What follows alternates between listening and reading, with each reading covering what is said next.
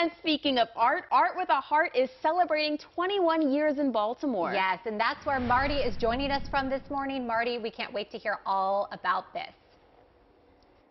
Well, I'm going to first off, good morning, everyone, and thank you very much. Hopefully everybody's having a great day. How are you?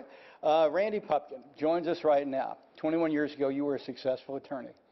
And you started in a shed in your backyard, Art with a Heart. We've now grown to an 8,000 square foot facility with last year 3,000 volunteers? Yep, close to 3,000 volunteers. And tell them how many art experiences were created by Art with a Heart. Last year, in school shelters, group homes, community centers all over the city and county, 186,000 experiences. Now, I want you to just roll that around in your brain. 186,000 experiences, and we're going to show you. Let me get you to hold the mic for me just real quick. Can you feel the power? I can. Can you feel the power? I mean, I think I have a new vocation. Profession. This is an art experience. Tell them exactly what this is.